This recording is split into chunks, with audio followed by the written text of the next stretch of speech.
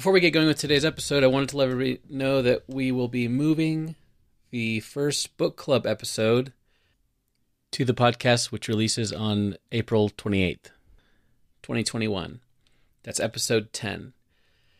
And our goal is going to be doing it every 5 episodes. So episode 10, episode 15, 20, you get the idea. So as a reminder, the first book we're doing is With by Skye Jitani. So grab yourself a copy, and now you have an extra couple weeks to get that read. We're going to have a guest on. We're really excited about that. So enjoy this episode, and see you guys later. And I have been searching for what most people say just can't be found, but you always find me out. Welcome to Following the Fire. Thanks for joining us on this journey through the wilderness. Just like Israel followed the pillar of fire and smoke, we want to take a new look at our beliefs and just follow him. And like Israel, we get it wrong a lot, we get lost a lot, but we're doing our best to go where God leads us. I'm Nathan. And I'm Steve. Can't compare with what you're worth.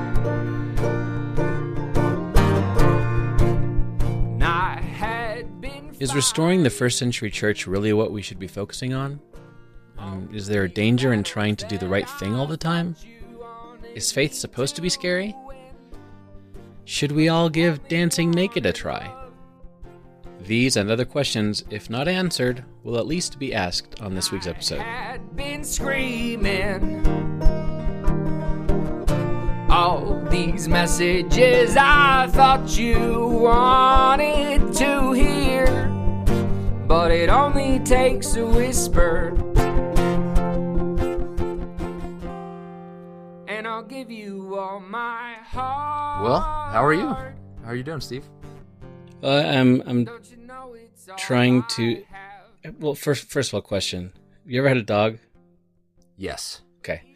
So when you have a dog, you go to PetSmart or wherever to do the training that you're supposed to do, to teach them to sit and go down and roll over, and that's about it.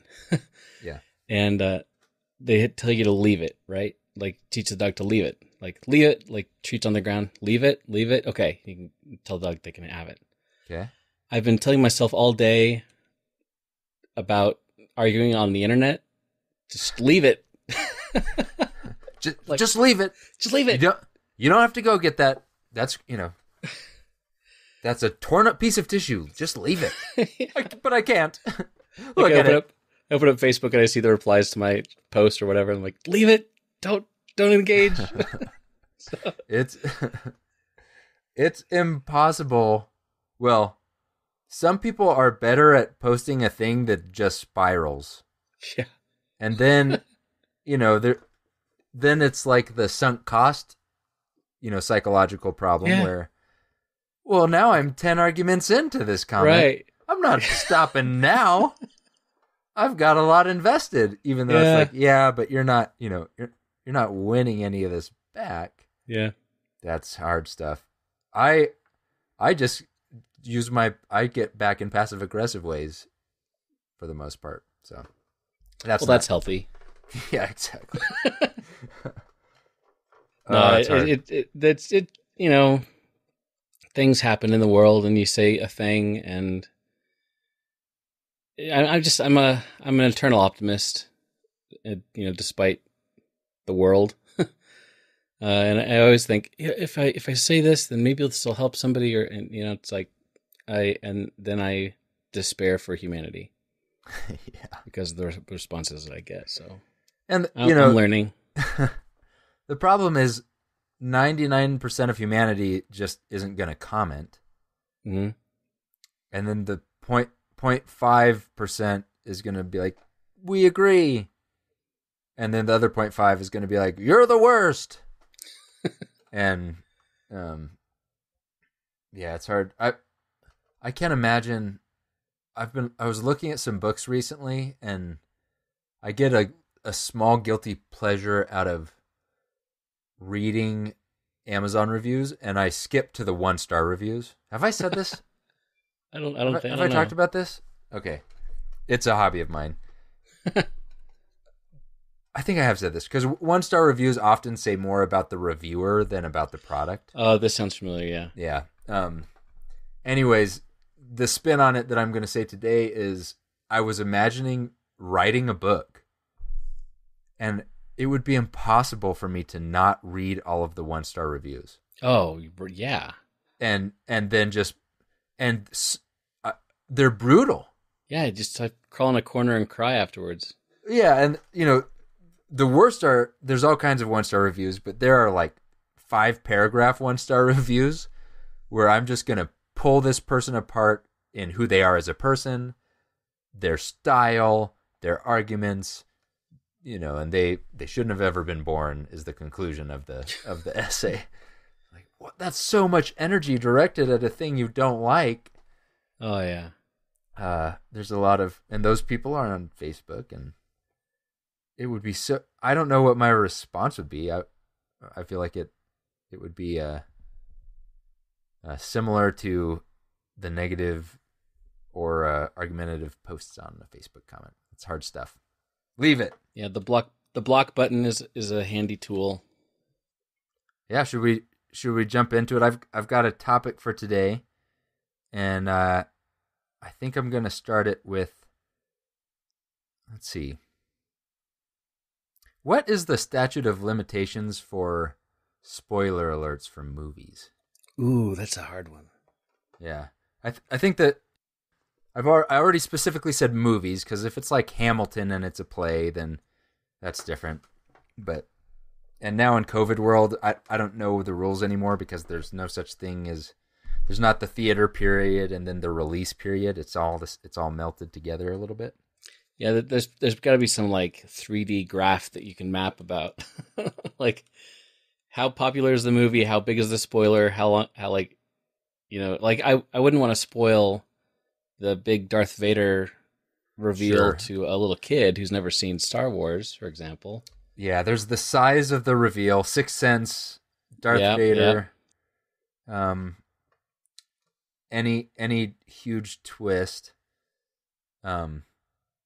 So anyway, that's my way of saying I'm not going to give you a spoiler alert, and I'm going to talk about a movie that came out in 1987. Oh, I think that's pretty all right. Yeah, I think we're fine. But it's a classic, though, so that's the Princess Bride. Oh, yeah. Which I consider canon, scripturally. If you haven't watched Princess Bride by now, then you don't deserve to listen to this podcast anyway. Right.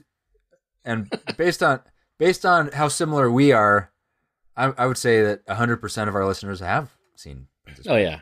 Yeah, guaranteed. If they haven't, their life is on the wrong trajectory, and there's no hope for them anyway. So many deep and scriptural and theological ramifications of that movie. But one that I haven't heard from the pulpit lately is a little throwaway line. There's this group of bandits. There's Vicini, who is the mastermind and the boss. He's the brains. And Vicini has hired a giant to be his brute force muscle guy, and a Spaniard who is great with a sword for his sword skills. So they're the criminal perfect team. And at some point early in the movie, Vicini insults both of them, talking about how much they need him. And to the giant, he says something like, "Do you want me to send you back to where you were? Unemployed in Greenland?" And to the Spaniard, "When I found you, you were so slobbering drunk you couldn't buy brandy." So we hear this little line about the Spaniard. Then things go wrong. Vicini dies. Iocane poisoning. Because of his pride. And then we catch up. We find ourselves in the thieves' forest. Yeah. And there's a slobbering drunk Inigo Montoya, the Spaniard. So we come on to him, and he's yelling to nobody, holding his sword out. "I am waiting for you, Vicini. You told me to go back to the beginning. So I have. This is where I am, and this is where I'll stay. I will not be moved. And then later he says, When the job went wrong, you went back to the beginning. Well, this is where we got the job. So it's the beginning. And I am staying till Vicini come. This is the beginning. Yeah. and that stuck out to me. I watched that movie recently, and I'm very good at taking things that are funny and then drying them out bone crisp dry. This is a comedy movie. But to dissect what's going on, Inigo, the plan B was if things go wrong, start from the top. Yep. And so he thinks, okay, wait a minute. So when did things go right to me? That's when Vicini hired me. That's when I was doing well. What was I doing when Vicini hired me? I was really drunk in the thieves' forest. So when things go wrong, the comical thing that he decides is, oh, of course, what I need to go do is go get drunk again and wait in the thieves' forest because good things are going to happen to me again. Yeah. And what I'm going to call Inigo is the foolish restorationist. So I kind of want to talk a little bit about 50 to 80% of this podcast is about questioning things. Yeah. And I'm not questioning. I am all the way in the camp of it is valuable to re-examine things. Yeah. And in fact, I think we need to do more and more to expand the boundaries of what we should question or re-examine. And the broader that is, it's scary at first, but I think there's value in that. 100%. But I do want to challenge an assumption that underlies. The problem with assumptions is you skip the thinking step. It's where you start from. Yeah. And so there's an assumption that, especially since both of us are our Christian experience is in the Restoration movement. Mm-hmm. There's an assumption that going back to the basics is an inherently good thing. Yes. And the more I've looked at maybe my own life or other Christians or ways churches are kind of getting off track or not, the more I've started to wonder, is it true? Is it true that back to basics is an inherently good thing? And Inigo shows us that it's possible to get it wrong. Right. And so the kind of one question it's a rhetorical question, but I think how Christians answer it will fuel how they think about the church and how they think about the Bible. So, okay. If we looked at a timeline starting in 30 AD to 33 AD, and then going to the end of time, and you had to put a pin somewhere, which is where Christians got it the most right, where would you put the pin? Well, I know where I may have put it before your preamble. Yeah, sure. I've poisoned the.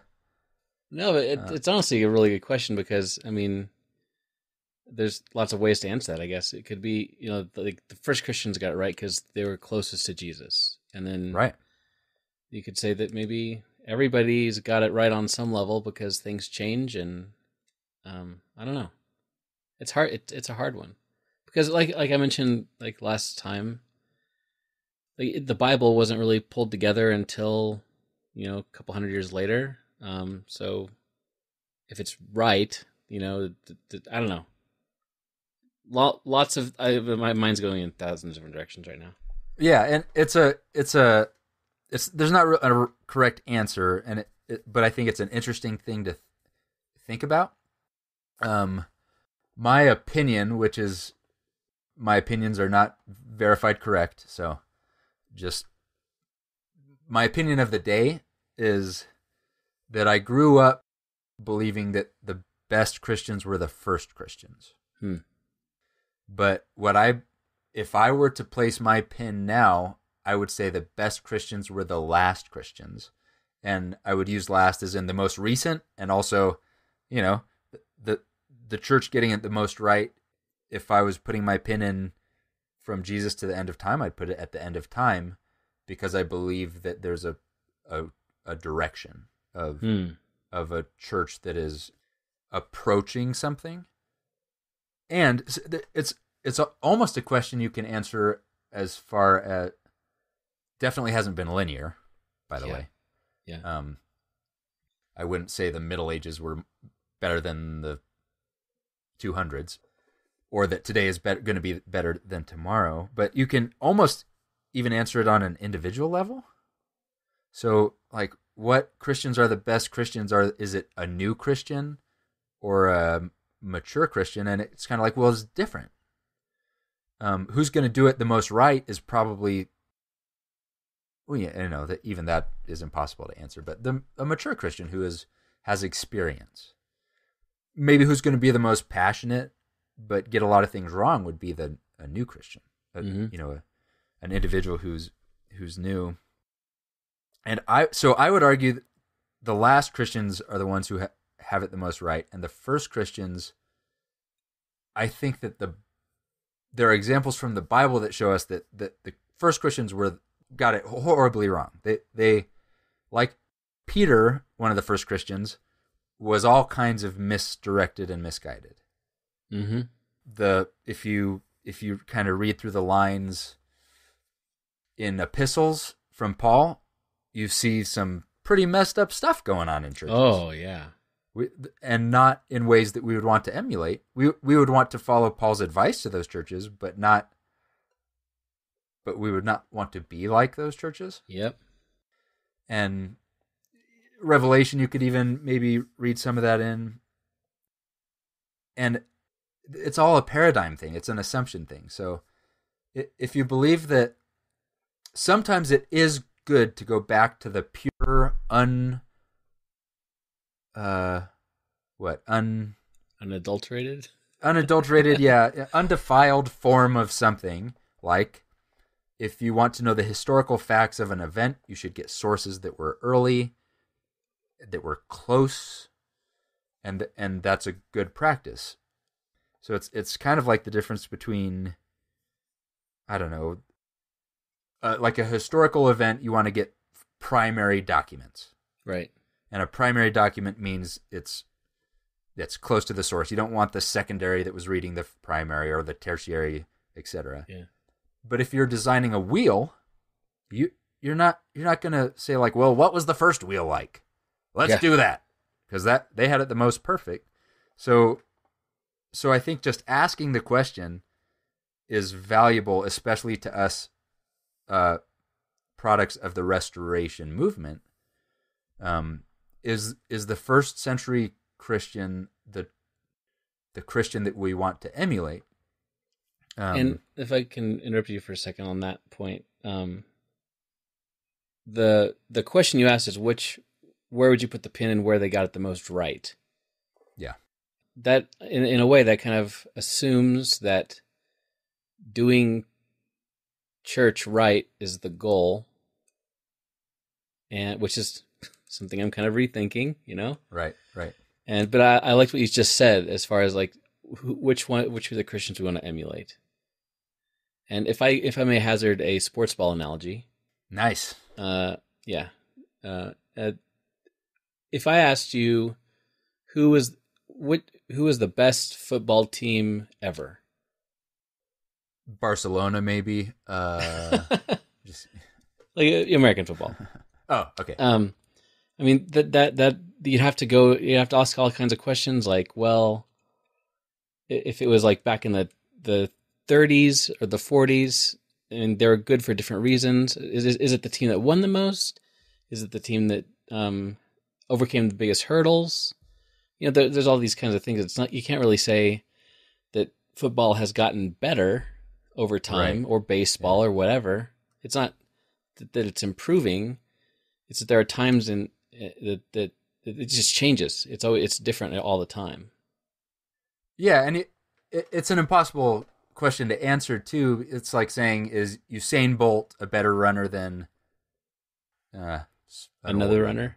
Yeah. Well, who is the runner at the Hitler Games that raised his fist? Oh, Jackie Robinson. There you go. No. Is that him? I'm going to look it up because Jackie Robinson's a baseball player. Yeah. I can't believe I don't know this. Oh, it's like on the tip of my tongue though, like Owen. Well, hold on. Jesse Owens. Jesse Owens. Yep. Okay, so by the way, I realized the other day in our introduction, I say we get it wrong a lot of the time, which means we never have to go back and do corrections because I already told you. I was listening to the one where I was trying to remember the story of Judah and Tamar, but I was like, it's either Isaac or Jacob. One of those two. And as I was listening to it, I was like, it's Judah, you idiot. So, but the disclaimer is in the intro. So, anyways, yeah, it's unfair to say Usain Bolt is a better runner. He's been building on. He's running on a different track with better shoes, with better training, with better food, and he's getting paid to do it. Yeah. So it's and the question, who got it the most right, is exactly like you said, the complete wrong question to be asking anyways. It assumes there's a blueprint standard that is, if 100%, it's a test. If 100% of the boxes were checked, you get 100%. If 80% of the boxes are checked, you get 80%. But And it also assumes that there was a point in time that things were finished. Like, yes. At this point, everything's done. All the edges are nice and clean. We have all the answers to all the stuff we have, or that we need to have answers for. And then from here on out, it's just all like trying to meet that standard. Yeah, just keep it going. There's a parable I made up that I was trying to capture this idea of. So, a man buys a plot of land on a hilltop in a small town, and he goes about trying to build his house. And after a year, he's finished the house. He moves in, but he starts to realize the switches are in the wrong place. The windows are too small, and so he bulldozes the house and reformulates his plan and builds it again. Switches in the right place, windows in the right place. But then he realizes the door is the wrong color. The carpet is too long. And so every year, right as he moves into the house, he bulldozes it, rewrites his plans, and then the kicker would be if he dies and we find out he's using like mansion on a hilltop and he thinks that's instructions for a perfect house or something. but his error, his logical error is he thinks that the perfect house is when you have all of the right things. And in the pursuit of having all the correct components, he has bulldozed over his life 10 homes and he's realized a perfect home is not a home that has these components. A perfect home is a thing that does this for you. It provides shelter. It's comfortable. It has room to keep you safe and keep your belongings in it. And if you believe that the perfect home, the perfect house is a list of things instead of thinking about what should a house do, is it fulfilling its purpose? Is it fulfilling its purpose? And when you go to the Bible or you go to Jesus, if you think that we have a blueprint and that our job is to follow the blueprint, you're like the man who is trying to build the perfect house by having all the right components. That's an interesting thought. I don't believe that Jesus or the Bible is the blueprint for how to do Christianity right. I believe Jesus is the seed. The movement, the New Testament or the Bible is the seed that is planted, and that the church is a thing that is growing from that seed with Jesus as a root in a continuous upbuilding, upgrowing fashion. Yeah.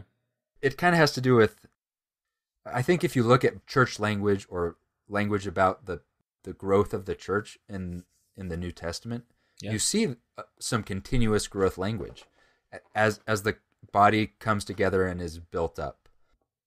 And there's definitely root language, root and vine language.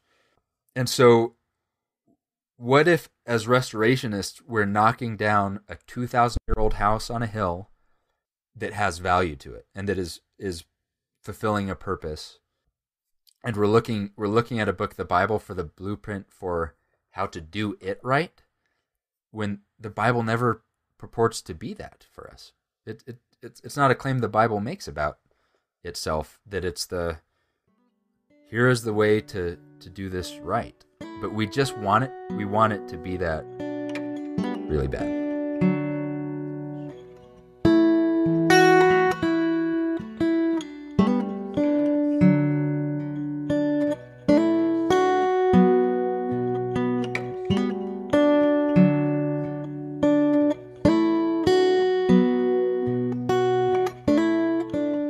Growing up in the Restoration movement world, actually on our church here in town, there's a plaque on the wall on the outside. This church established in 1930. This church established in 33 A.D.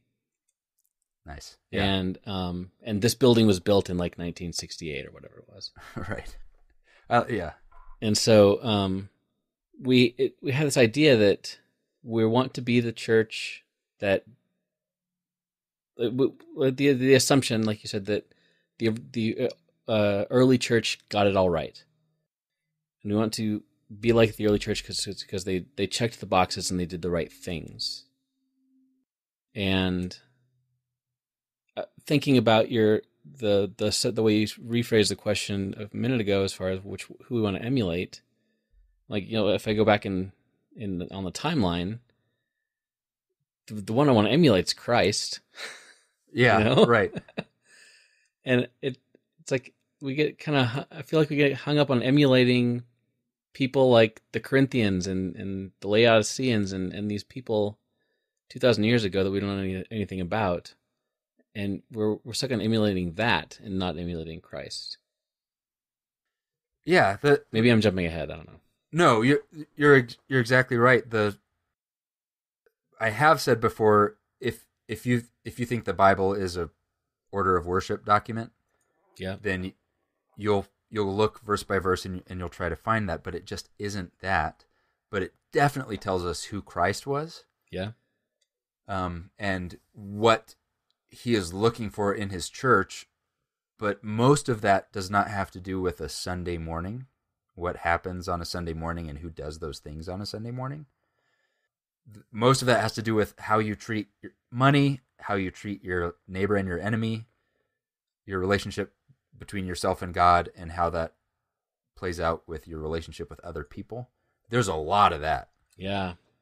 Jesus does not give us how to do it right if it is what church congregation is singing the right way, or is, hiring the right people or the wrong people, or meeting on the wrong or right day. None of that's in there. And so that there's a whole societal blindness, and as restoration people, we have a deep one. But do you have any? You have a lot of books. Do you have any non-religious books? So not at all to do with any kind of faith stuff. Okay. But that are either called something Bible or are nicknamed something Bible? Oh, I'm sure. I think, yeah. I think so. Yeah, I think I've got like the UX Bible. The UX Bible? Yep. I see those all the time. Yeah, I went through. I've got the Beekeeper's Bible, the Mountaineering Bible, the Homebrewing Bible. I've got the Engineer's Bible, and then I've got a Wastewater Bible. It's a lot of Bibles, And man. It's a lot of Bibles, and they're all exactly the same. They are they're thick. They're comprehensive reference books that have an index and what's the word for the index? But at the end with all the words, concordance or something. I thought that's the index. Contents at the beginning and index at the back. Thank you. So, thick book. It's a reference book. It's comprehensive about the subject, and it tells you how to do it right. Right. And the way you use it, by the way, it'd be kind of foolish to read it from start to finish unless you're maybe new. The way you use it is you go to it with a question. So my Beekeeper's Bible, my bees are twirling in loops, and you open it up to the table of contents and look, okay, common bee diseases, and you flip through that, and then you find swirling bee disease, and here's what you do for it. Right. And so our word for that, what is the thing that tells you how to do it? The comprehensive instruction manual is Bible. But the Bible this is a sentence to unpack. The Christian Bible is not the Christian's Bible. Meaning, if you've got the Beekeeper's Bible, the Christian's Bible is not the Bible because it doesn't exist. We don't have the comprehensive with an index and a concordance. What's the answer to my Christian life question that I just had? Yeah. The Bible is not trying to do that, but even our word in our society for what is a thing that tells you how to do everything right about some topic, yeah, is Bible. And it's so the authority on right and wrong on things. Yes. And I'll try to unpack this and see if I agree with myself, but Scripture is useful, but I don't believe the Bible gives us everything that we need to follow Christ. And the thing that a restoration movement person has maybe lost sight of is that we were given the Word. It's useful. It's a very good thing, but it doesn't tell you how to Christian. It tells you who you are. It tells you who Christ is, but it doesn't say, how do you do Sunday right? Or how often do you Sunday? Or what's Wednesday night all about? Certainly doesn't tell you, are the Baptists more right than the Methodists in their Sunday morning practices. But the church is a thing that Christ established and is led by the Spirit. But as restoration people, we have placed so much faith in the Word alone, but not a whole lot of faith in what is happening in the church. So much so that we would never delete the whole Bible and say, well, let's start over. Yeah. Right?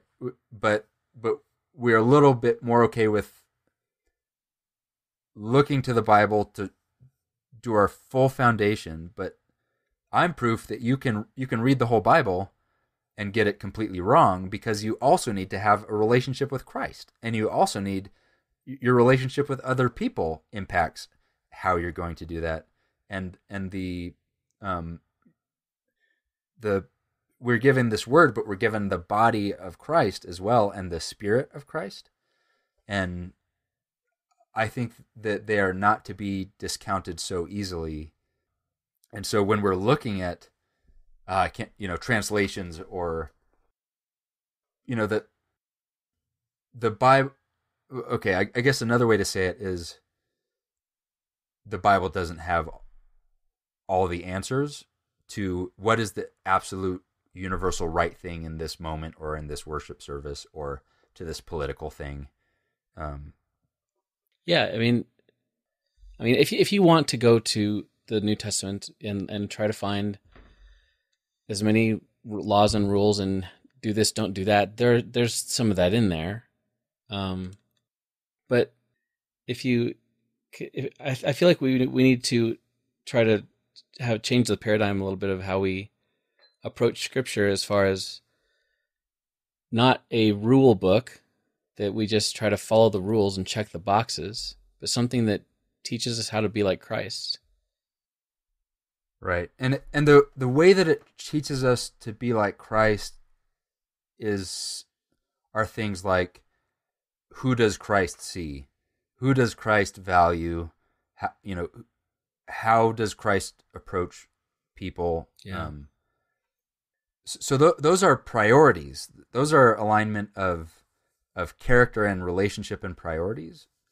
But what humans historically have wanted to get out of Scripture since Jesus' time, before his time, and after his time is, well, just who's right and who's wrong? Yeah. On this issue. I would posit that the first Christians were the worst Christians because they were clumsily following Christ with all of their hearts. So I'm being a little bit facetious because that's also the best kind of Christian. Yeah, yeah. But if we're looking for what does a Sunday look like, it's probably the wrong group to emulate. But I think we want to have the answer to who's right on the gun control issue that just came up. Yeah. And the Bible says that I'm right. Well, I think the list of absolute universal truths in the Bible is a really short list. Mm. It's not meaning to be the once and for all settling the dispute like my wastewater operator's Bible can be, or my homebrewing Bible can be. How do you convert this to this? What is an IPA? Yeah.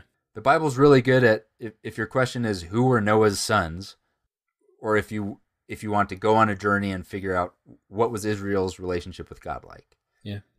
Lots of information. Yeah, and it is orienting. It's supposed to be orienting us towards God and helping us to understand ourselves. But it just isn't, it doesn't provide this, well, who is right in this scenario? Even Jesus frequently would not even answer that. When people said, here's an issue of the day, who's right and who's wrong, even Jesus isn't trying to answer that for people. He was trying to have people take a step back and not think about the checkbox issue, who's right and who's wrong, or what's the right thing to do, or the right way to vote, or how much money I should give.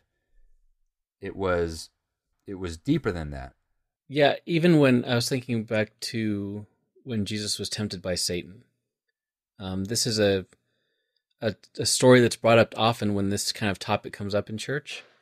That to be ready to answer anything and to defend your faith and all that kind of thing. When Jesus was being tempted by Satan, the responses he gave to Satan's temptations were not necessarily they weren't like, oh, the Bible says do this and don't do that. He was answering higher level things. He's like, yes, this is how you should be. It's taught to us as though Jesus is using the Bible as a rule book, and you should do the same thing because Jesus did it. But if you look what he's saying, that's not the approach that Jesus is taking at all.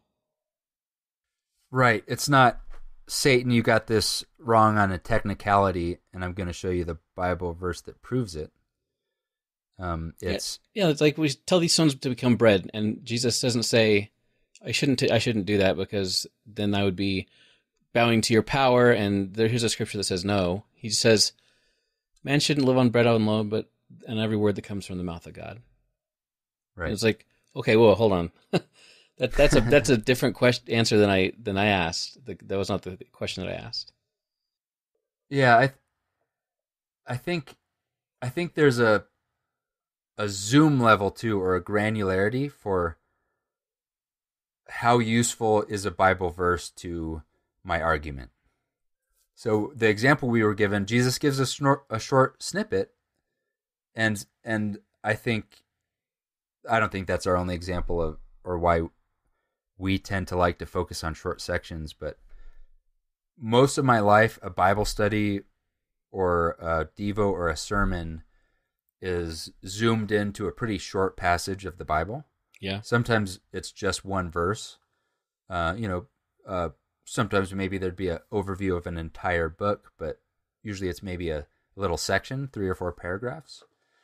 And you can base an entire belief system on a really short verse in the Bible, especially if you are expecting it to have that kind of answer. Everything in the Bible is true independent of the other parts, and each little verse is going to have the application to my life. But I think that comes from reading into the Bible with this desire to get it right. But when you're trying to follow and understand who Christ was or what's going on here, you have to take a few steps further back than that. You can't just...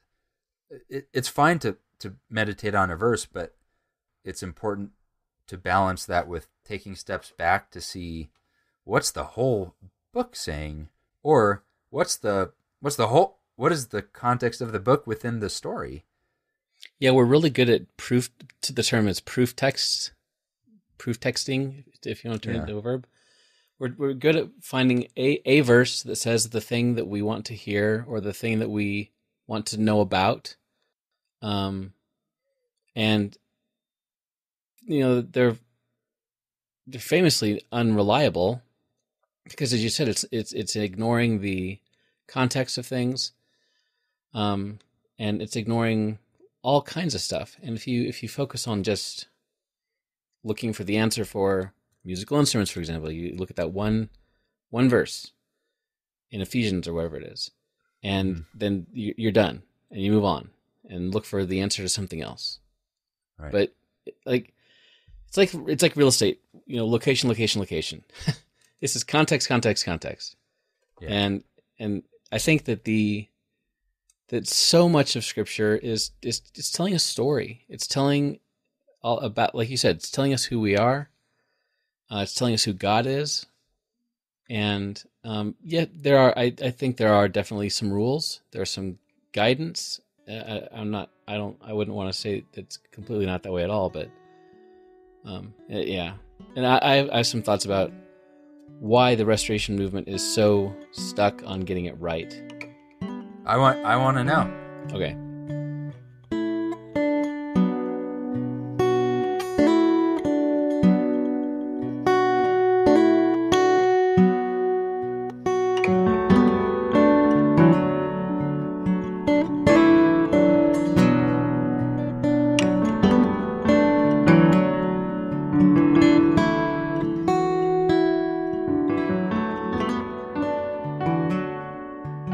Looking back at the Restoration movement, with Thomas Campbell and is Alexander Campbell?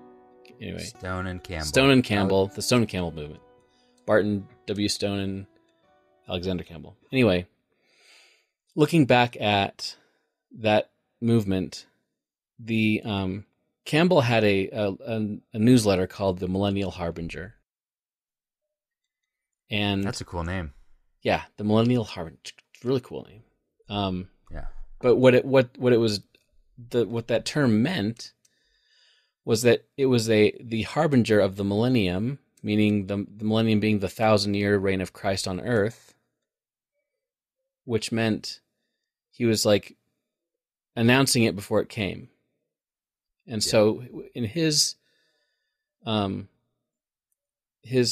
theology of the end times, he believed that if we could get enough Christians on earth doing the right thing, then Jesus would come back and we'd all go to heaven. He would reign on earth for 1,000 years, and we'd all go to heaven.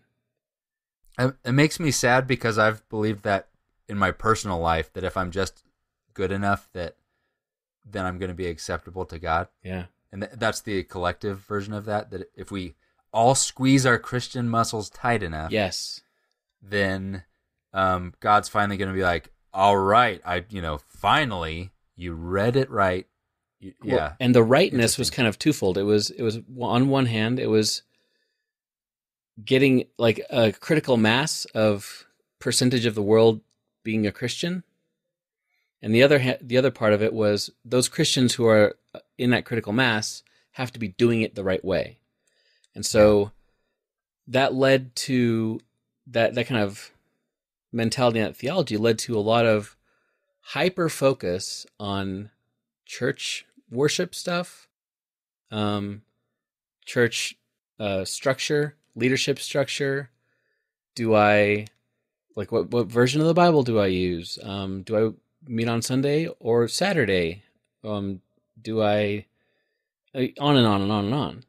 Yeah. Because it was this obsession with doing it the right way so you could trigger Jesus to come back. Like he's waiting up there, like, oh, almost, guys. Yeah, like the scale's tipping, You can do it. But I think that a lot of people who don't, in the Restoration movement, don't realize that that's where this comes from. That's where the core of this is. It's not that Paul said, you guys have to do every single thing right or, you're going straight to hell. He says a lot about, follow me as I follow Christ. I'm trying to be like Christ. You do that too. Yeah. But we have taken it and we've made it this thing that is, if we don't do this stuff, we don't go to heaven and Jesus doesn't come to earth. And that's the end times theology that we have now in most of the churches in the Restoration movement is completely different from that. We would make fun of like people who get into like the Left Behind series and the Rapture and stuff like that. But it was the same kind of thing. And so I think if we can, seeing that, I think will help. But I think we need to pull back from that. And that's a scary proposition for a lot of people, because suddenly you are unmoored and you have nothing to hold on to. Or you feel like you have nothing to hold on to, because we've trained ourselves for so many decades to hold on to the rules and the right and the wrong. And we're obsessed with that. And I wish that we would just try to not be so focused on it. So there's a quote that I loved. I was listening to a podcast by Brene Brown and her Daring to Lead podcast, and she's probably said this elsewhere, but she said, "I'm not here to be right. I'm here to get it right." That doesn't mean that. So in the context she was saying is she's like, I'm not here to tell you what's right and to be correct all the time. I'm here to get it right, meaning I'm here to learn. I'm here to grow. I'm here to process what's going on and try to go in the right direction, not be right. Because when you say I am right, it's a final thing. You're done. I'm complete. And I think that, to your point of all this growth phraseology and metaphor in New Testament, that we need to be always growing. Yeah, and I think that there is some. I don't believe Christians are meant to do this alone. I think that the church is one of the tools that God uses to do His work, and I think what you mentioned is really, really powerful. So I want to reiterate it, that when you've gone from knowing that your specific church has it right, that's a very comforting feeling. Yeah. And you don't even have to know why you have it right or what you have right. It doesn't matter. Just having the feeling that, oh, I'm in the right place and we've got it right, is where a lot of people are. They didn't read, they don't know that it's because of Stone and Campbell and this movement and that movement, and that it came to be in this way. They just know, the preacher says we're right, and that feels really good. Until something changes or you encounter something else, and then it feels extremely threatening. Yeah. Because you had your faith in your self-righteousness as a body, not as an individual, but as a body. You had your faith in that you did the right work to figure it all out, but you don't have so your faith is misguided, which is why it's scary when you encounter a follower who is following in the footsteps of Christ and is a Catholic or does something completely different or disagrees on an issue that to you feels like a fundamental issue. And so then the reaction to that is that you want to retreat to your position. Yeah. And defend it more and cement it in, because that was the safe feeling that you had. But my call to those people is that is a scary feeling, but you're moving to a freedom and to a joy and a growth that is unlimited. It's like bowling if you bowled with bumpers all your life, being scared of taking the bumpers off, but that's the step towards maturity. But it's also, I think, the hard thing, but the fun thing about Christ is that you can take the training wheels of legalism off, of being right about everything. And if you're following Christ, you didn't need them anyways. You don't need the training wheels if you are loving people like Christ loves people. That's why Jesus talks about the first commandment, the most important. Mm-hmm. It's because he knows that just love. It's like, what? But that doesn't tell me how to do everything right. Stephen. What everyone that came to Jesus wanted clarification on. Yeah, I know you keep saying that, Jesus, but what about this? Or, but who should I love and how much and for how long? 77 times? Yeah. Is this my neighbor? Do I really have to do this? That they're all trying to box him back in. And he keeps frustrating them because he's not answering them in their paradigm of you can't get an A+ in Christianity because there's not a rubric that you're being graded against where you can get a 2% higher score than the next person. I mean, that's where grace comes into this. And I think that's the whole point of grace. Well, there's grace, but I think we, especially from our restoration background, we think of grace as making up the difference between I got an 87% on the test and I need a 90 to pass. So the grace covers the 3%. But the grace covers the 100%, and the righteousness was never designed to be from us at all. It wasn't supposed to be us squeezing our Christian muscles extra hard. It's literally, and Paul is saying this and screaming this, that you're supposed to let him be the righteousness for you.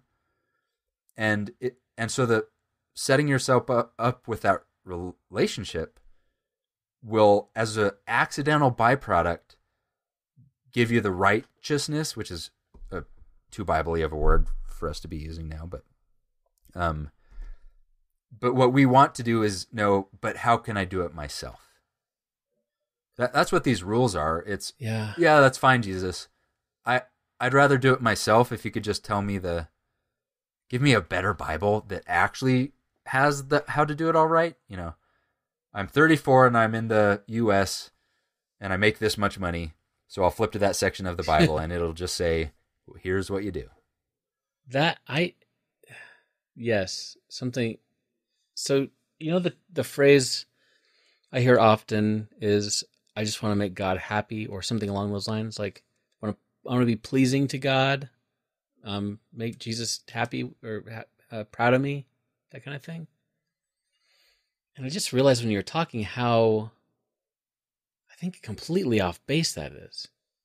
Yeah. Are you a strict, a tiger mom? Are your kids never good enough for you unless they're performing to the highest level?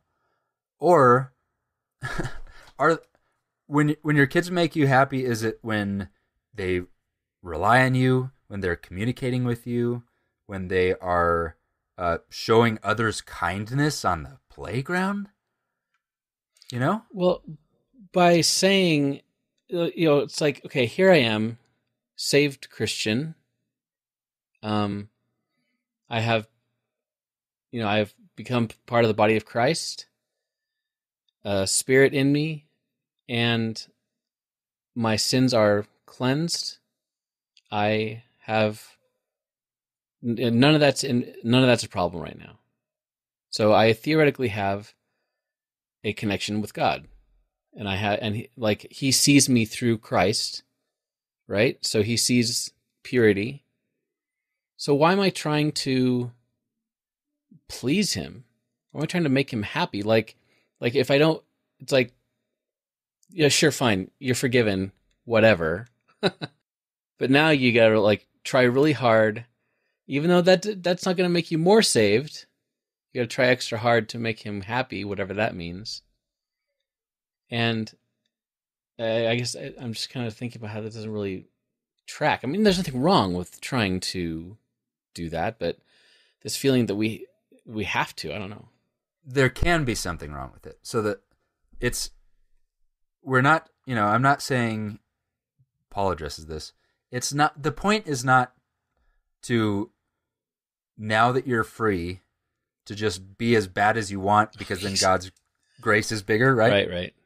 But that's not a danger for people in relationship with Christ anyways. It's not, that slippery slope is 100 miles away from where you are if you're trying to follow Christ.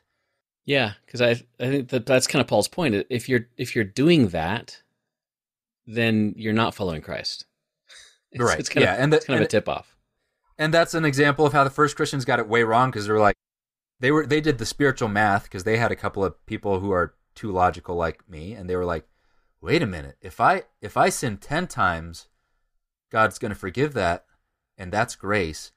If I sin 50 times, that's 5 times more grace, and grace is how God is glorified, right? So somebody in the early church did that, a little bit too logical math, right? And Paul was like, oh no, they're those early Christians, man, I hope people don't try to emulate them. And then he missing the point, right? Missing the point. But then he nudged him back to, okay, that's a little bit missing the point. But the relationship and the following is the point. That's what I was going to say, that there can be a problem if you're doing these things to make God happy, because you think that me being good enough is what restores my relationship to God. Yeah, that's what I mean. And there's fear behind that if I'm not good enough, that it's not going to be. But I'm pretty sure that we can be the types of Christians like Paul, or Peter, more like Peter, that are, or like David. He's not a Christian, but the kinds of followers that are jumping in with their hearts, trying to get the heart stuff right, and they're a little bit less concerned about the periphery stuff, because David got it weirdly wrong. Peter, got it wrong his whole life, including after Christ, when he was an apostle and he was leading churches. He was still getting it wrong, but it wasn't about how good he was. And nobody writes to us that Paul, after meeting Jesus, was the most righteous in the land. That's not the moral of the story. That there are people who are changed, that they encounter Christ, and then it changes them. But it's, like Zacchaeus is a good example. Zacchaeus encounters Christ, and his natural reaction to it is justice, it's social justice for the oppressed that he has been oppressing. Yeah. It wasn't Jesus saying you should only charge 2% more than the Romans because that's how much you live. It was him having a relationship with Jesus, and then he can see what that means and do that. And so I think taking the first steps towards that freedom is really scary. And that's why it's important not to bulldoze the entire house. But instead, we can look around at however much I want to stretch this analogy, that the houses on 1,000 hills or the one big house that's being built together slowly, and we can see other Christians who are doing this right now, Christians who around us locally, or even, we can look at Christians from 1,000 years ago, 100 years ago, 50 years ago, and 5 minutes ago, and see how those people are living out those expressions of what does it look like to follow Christ. And we can dive into the Word, we can dive into the Scripture, and see what does it look like to follow Christ.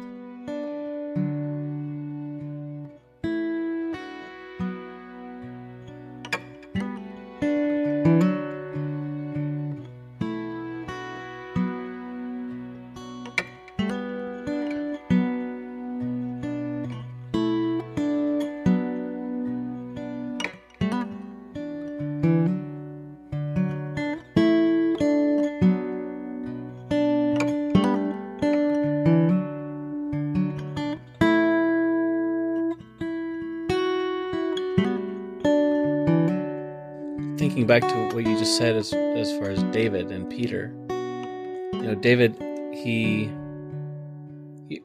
we always talk about how he's referred to as the man after God's own heart, but he screwed up a lot. Yeah. And I think of him.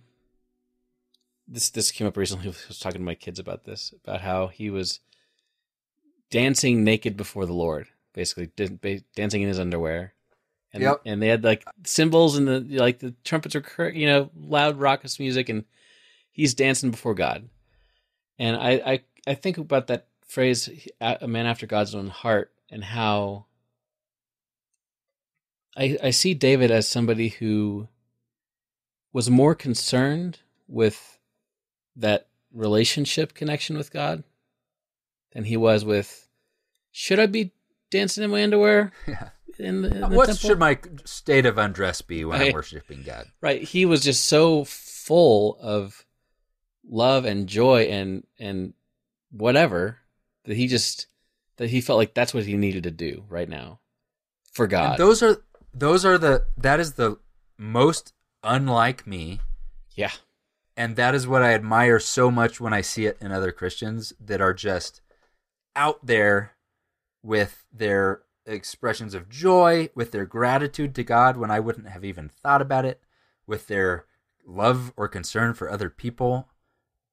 They're following all the way, and they're not trying to make sure they're inside the bounds so much as they're just trying to make sure they're still moving. Am I still, and I want to have everything figured out before I take a single step on a journey. Oh yeah. But that means I don't go very far. Yeah, I was thinking about the idea of comfort, as you mentioned, and how having answers and having a specific solution or direction to go, the more specific, the better. It brings you more comfort. And with all this QAnon stuff that's been going on over the past year, 4 years, whatever. I've been doing a lot of reading and research as far as like conspiracy theory stuff, and one of the huge draws to conspiracy theories is that they give you a simple answer to a complex problem, and it feels good because understanding how the politics of the United States works in all the, it's ridiculously complex. There's all these different movers and forces and all these things. But if I can just say, well, there's a deep state that's controlling stuff. We sometimes joke about how conspiracy theories are complex and convoluted, but they're really basic and simple. Right. How should I feel about the Democrats? Oh, they're all baby eaters and pedophiles. Oh, well, right. then I can. Oh, good. Yeah, not a whole lot of nuance. Right. Yeah. Therefore, I can stick them all in the bad guy category, and I can move on with my life. And it's the same idea with the, for lack of better terms, liberal and conservative Christian approaches to things. The people who tend to be more conservative are less comfortable with new, complex ideas that they hadn't heard of before. People who are on the other side of things tend to kind of get a dopamine hit by learning a new thing. Or like I totally get a dopamine hit when I like I completely thought that was different in my whole life, if I it's like the twist at the end of a movie. That's great. And every time that happens to me, it's like that jazzes me up. I love finding out that I'm wrong. Right. Interesting. And because when I find out that I'm wrong, I have grown. I have learned something. If I go all my whole life and I'm never wrong, I haven't learned a thing. I'm not growing. I'm not changing. I'm not becoming a better person. And I guess you could go in extremes on both directions with that. But I think what a lot of the restoration movement, it fosters and it rewards the idea of nothing should change. Everything's figured out. We have all the answers for you. Now just keep doing the same thing over and over. And then that'll make sure that you get to heaven. And I think that leaves out so much. That leaves out the opportunity to dance naked before God. I know. Yeah, and that's funny. I do that all the time. Dance naked before God? Yeah, just kidding. I don't dance. I don't get naked. I'm very much not like David. I wonder what character in the Bible I'm the most like. I have to think about that. I think you got it right. Hit the nail right on the head with that. And it's not that it's, if you're a person that tends to be on that conservative side that is uncomfortable with new ideas, or it's not that being comfortable with new ideas is better than being uncomfortable with it. Mm-hmm. I think what's important is to know, when it comes to that, what are you? Like how do you interpret new ideas? It's good to know if you're someone that's like, I'm just going to follow it all the way off a cliff, or if it's the new idea scares me. I think that's a level of awareness enough that we need in churches for people to know, like, I tend to be someone who, gets a little bit, my adrenaline spikes a little bit when we're changing something. Then you know that about yourself, and you can see it happening, which kind of takes some of that power away from it. But I think there's more than fear. This comes up in the book With, and we'll probably talk about it. But there's also something that what satiates fear for us is control. But more than control is just the illusion of control. So yeah. I don't know if you've ever heard a creak in the night. Mm-hmm. It's the middle of the night, and you're not sure if there's a person in your house or not. Do you have anything that you do? I don't know. I'd probably just lay there and hope it didn't happen again. Yeah, freeze. Well, so there's the play dead, freeze, so that the scary thing doesn't see you there. Maybe get a baseball bat and like slowly walk down the stairs. Yeah, I'll go and like nervously look around the house and then lock the door. Mm-hmm. You might turn a light on. You might grab your baseball bat or some semblance of like, now I'll fight off whatever that was, right? All of those things are us having a fear and then just wanting to feel a little bit in control. And it doesn't matter that none of those things are protecting us from the fact that our house is creaky. Yeah. We feel better, not because of the control, but because of the semblance of control. Because we're doing something. That I did something. Yeah. And when it comes to religion, ancient religion was all about that. I don't know how people get pregnant. I don't know how crops work. But I want, sometimes there's hurricanes, and I'm an ancient person just with no feeling of control. Yeah. And so what you do is, I don't know, you do things that make you feel in control. That's what athletes have. They do their little ritual things because they just want to feel like they have the ability to influence that they're going to have a good day on the track. Yeah. Religious people, they've I don't know, their barn got knocked down after they saw a black cat, and so then they kill all the black cats in the town because they just want to feel like they're in control. And when it comes to Christianity, we still have these impulses, and the way that you want to have control as a Christian is that you want to give yourself full agency to do all of the steps. And so that's how you get to check boxism or legalism or wanting to believe that you're in the perfect church or that you've done the perfect steps, because it puts all the control on you. But that's not Christ, because it's not. We are helpless, but our fear is relieved because God has stepped in and done the things for us. But we're constantly trying to fight back because that's giving up the semblance of control. That's not going to get the baseball bat. And it feels safer to hold it. It feels safer to go through those motions, which is why we always want the list. Just give me the 10 things. But what's the most important commandment? But who is my neighbor? All of that is us trying to just grab a baseball bat to hold on to. Yeah, and I think most of us, most Christians in America, around the world for that matter, most Christians could do well to try to welcome some of that discomfort in, because what we are promised is a relationship with God. And as far as I believe, when you become a Christian, you have that you have that relationship.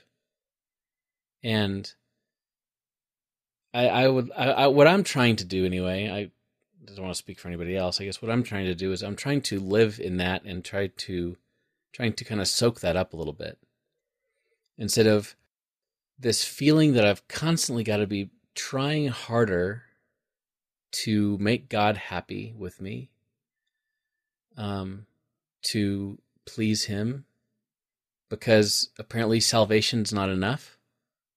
Christ isn't enough in that scenario, because I've got to fix it by making sure that Sunday morning goes smoothly, or making sure that I got the right version of the Bible, or fill in the blank. Mm-hmm. And I think if we can work on being comfortable with some discomfort or with some lack of control, and let the salvation that you've been given through Christ be enough, and quit trying to manufacture control over God. Maybe we need to start thinking about the word faith.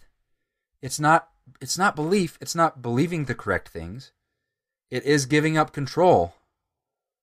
It is giving up control. And the thing you need faith for is that feeling that I have let go of the training wheels, and now and so there's that moment when you don't know what's going to happen. Yeah. That's what we need faith for. Yeah. It's because we're being asked to move forward. It's so good. Just real quick. I very, very clearly remember a story from my childhood where I had climbed up a tree and got stuck. I couldn't climb down. I must have been 5 or 6. And my dad came out to the yard, and I was out of his reach. And I was refusing. So he was holding up his hands, and he was saying, "I'm right here. I'm ready to catch you. I promise I'm going to catch you. You just need to let go." Yeah. And I refused to let go. And he took that moment to teach me a little bit about what faith is. And that's it. That's the picture. God is saying, I've got you already. Yeah. I'm here to catch you. You don't have to hold on to that anymore. And faith is believing that enough that you let go. You don't realize he's already holding you. He's already got you. Yeah, that's That's a beautiful thought. exactly. Yeah. Well, when I'm talking, maybe I'm sensing this in you too, but with me, when I'm talking through this stuff, I'm constantly fighting through, for me, 45 years of do it the right way. Do it the right way. And I'm realizing that it's not, I don't know if it's about the right way. It's the right God.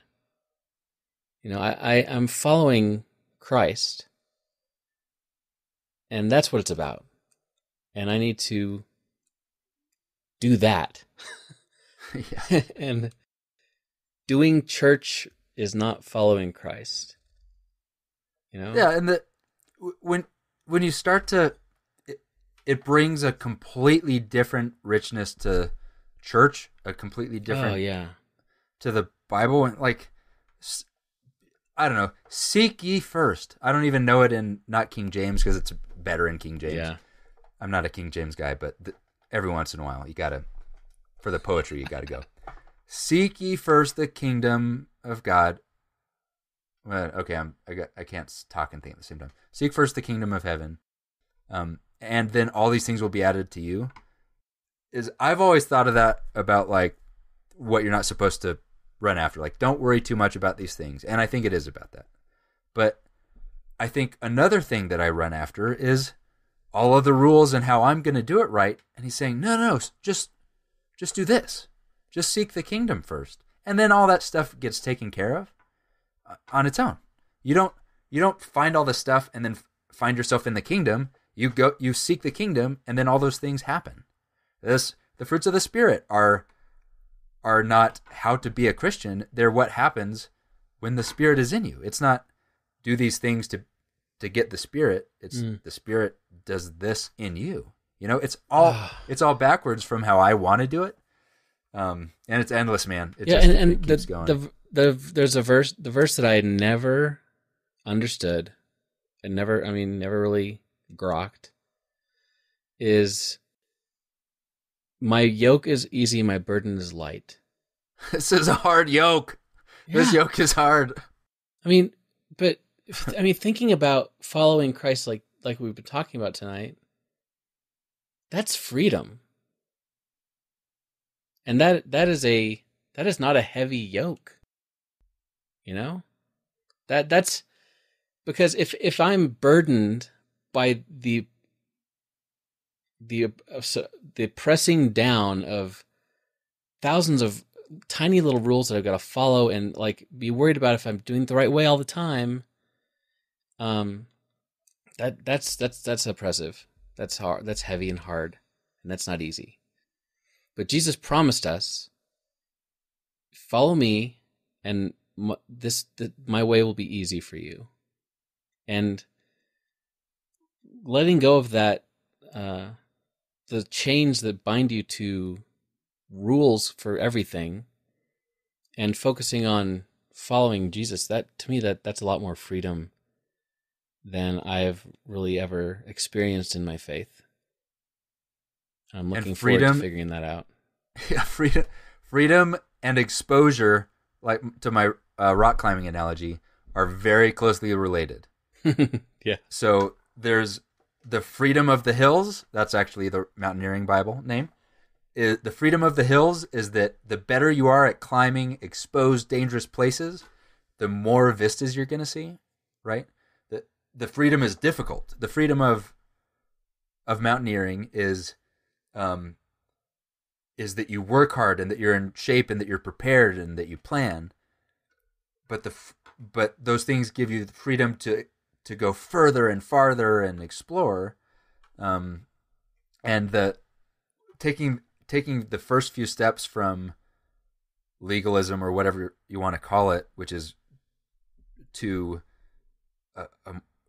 it's like the difference between believing that Christians are supposed to be joyful, and so you have to grimace a smile on yourself, there's nothing less joyful to me than having to be joyful. Forcing it. Or having to be joyful to other people, or encountering someone that's joyful when I'm not. None of that is joyful to me. But man, how joyful it is to encounter Christ and be freed in that way. That it's real joy, and that's the kind of joy that can happen when I'm grumpy, or when I'm, when things aren't going good. Because, by the way, spoiler alert, in life, things don't go good. No. That's it's not, man, things don't go good and I've got to do all this stuff right, or I'm going to get only this % on my Christian grade. It's things don't go good and Christ has said he's going to be with me, and that's an amazing thing. And there's other people doing it with me too, that bad things are happening to them also. Yeah. Well, thank you for making me think a lot tonight. This has been really good.